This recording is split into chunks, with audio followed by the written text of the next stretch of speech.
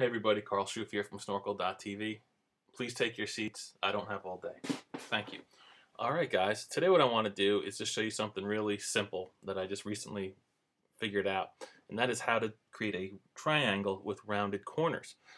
There's no built-in tool to do this in Flash. Our Polystar tool will allow us to draw a pointy triangle, but to get these nice rounded corners, there's a little trick you gotta add. Okay, so I actually need to do this on a project recently, and even though I've been using Flash for 10 years, I was a little bit stumped. So what I'm going to do is show you how to do it.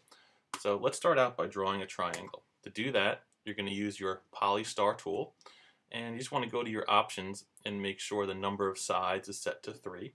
Triangle, try 3. Okay, so we're going to build a triangle.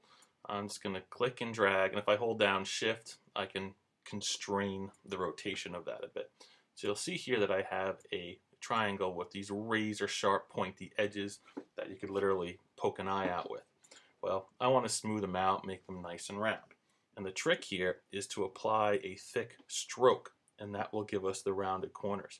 So I'm going to go to my ink bottle tool, and here the color is set to red, and I have a stroke of 14, which is fairly thick. So now I'm just going to click right here, and you'll see that that stroke, when those lines join, they're rounded off. All right, pretty cool. Now, if I want my whole triangle to be filled with the same color, I could change the color of the stroke, but I actually don't even want a stroke on this at all. So what I'm going to do is select that stroke. You'll see its color is red. I'm going to go to Modify, Shape. I'm going to say, let's convert lines to fills.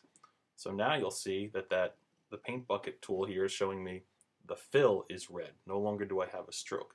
And I'm going to take that fill and I'm just going to change it to white, and then now this is just one solid shape. So here I have a triangle with nice rounded corners. All right, and if we scale this up or down, it holds up really well. We'll make it super big, and there you see we have really nice rounded corners. All right, so there you go. Draw a triangle, put a thick stroke on it, and you get some nice rounded corners. There it is, guys.